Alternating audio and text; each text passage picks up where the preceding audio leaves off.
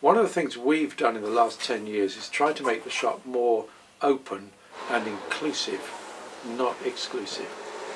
When I was a child, bookshops were, must be quiet, you go into a bookshop, the booksellers were, certainly where we lived, the booksellers were perhaps a little bit haughty, a little bit sort of, you didn't really understand the difference between Dickens and some other author, you know, you almost get told off.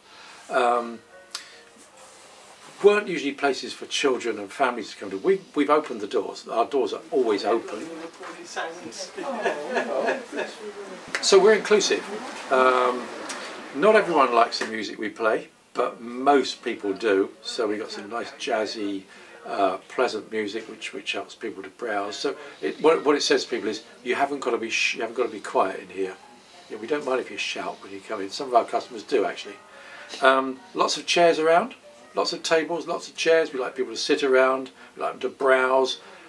We don't pounce on people when they come through the door. We try not to look at people. We know you're there, folks, but we're you know, we like to treat people the way we would like to be treated.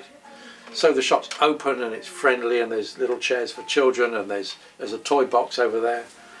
We don't mind if the kids want to read books. It's great. So yeah, it's an open, friendly, pleasant atmosphere. And our staff are fantastic. I don't know if you've noticed. We've got some great staff, and we don't try and sell. We only advise.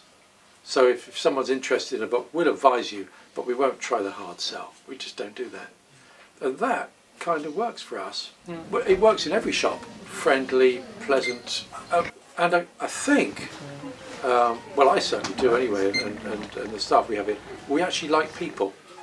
That helps if you're running a shop.